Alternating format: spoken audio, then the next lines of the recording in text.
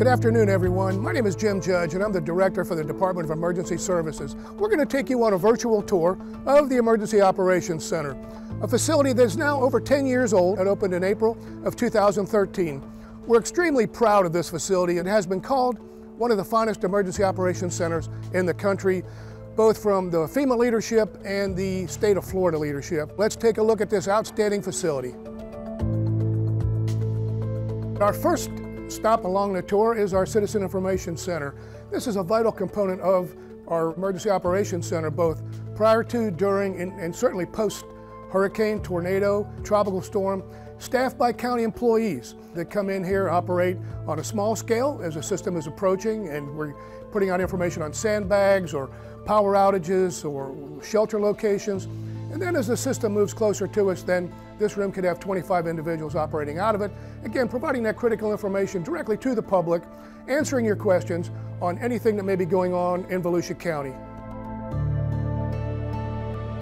This is our Office of Community Information, a wonderful division that provides information to the public, both prior to, during, and after a storm. Press releases, power outages, where they can get sandbags. The information is put out there in a variety of sources to keep the public informed.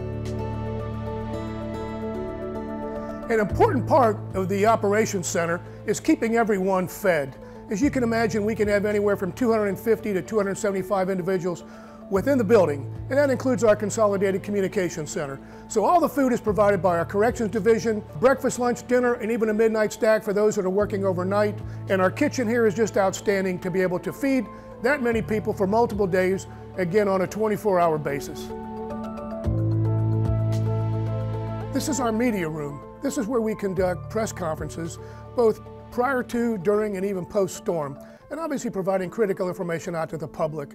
Our County Council Chair, Sheriff Chitwood, our Superintendent of Schools, and many VIPs providing information to the public. And some of that information may be curfews, school closures, any other protective actions that we've taken, what's the status of our bridges, and having those press conferences a way for us to work with our media outlets to provide that critical information to the public.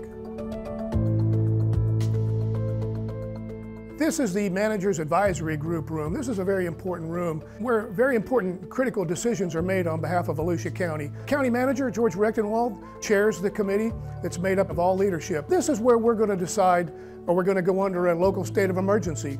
Are we going to close government buildings? Are we going to announce evacuations? There's so many important decisions that get made in this room, and then that information gets communicated up to our county council, to our city officials, and then through press conferences. Lots of things take place in this room. We monitor the weather from this room. We conduct conference calls from this room. The most important is when we convene the Manager's Advisory Group.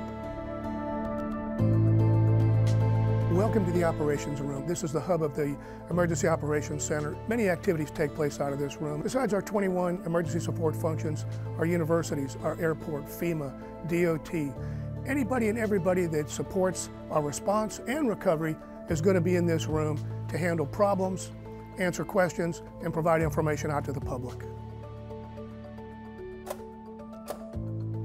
I want to thank everyone for joining me on the tour today for Volusia County Emergency Management.